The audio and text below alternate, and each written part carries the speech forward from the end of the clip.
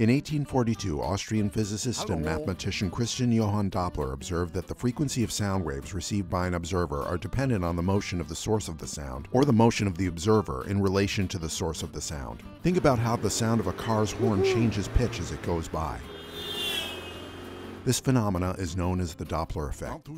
So what does this have to do with flow measurement? Well, the same principle is used in some ultrasonic flow meters. Here's how. A Doppler ultrasonic flow meter uses a transducer to emit an ultrasonic beam into the stream of fluid flowing through a pipe. In order for a Doppler flow meter to operate, there must be solid particles or air bubbles moving through the stream that will reflect the ultrasonic beam. The motion of particles shifts the frequency of the beam, which is received by a second transducer. The frequency shift is linearly proportional to the flow rate. But what if your application doesn't have any suspended particles or bubbles that can be used to get a Doppler reading? That's where a transit time ultrasonic flow meter comes into play. A transit time ultrasonic flow meter measures the difference in time from when an ultrasonic signal is transmitted from the first transducer until it crosses the pipe, bounces back, and is received by the second transducer. When flow is present, sound moves faster if traveling in the same direction as the flow, and slower if moving against it. A comparison is made of upstream and downstream measurements. If there's no flow, the travel time will be the same in both directions. Since the ultrasonic signal must traverse the pipe to be received by the sensor, the liquid cannot be comprised of a significant amount of solids or bubbles, or the high-frequency sound will be too weak to travel across the pipe.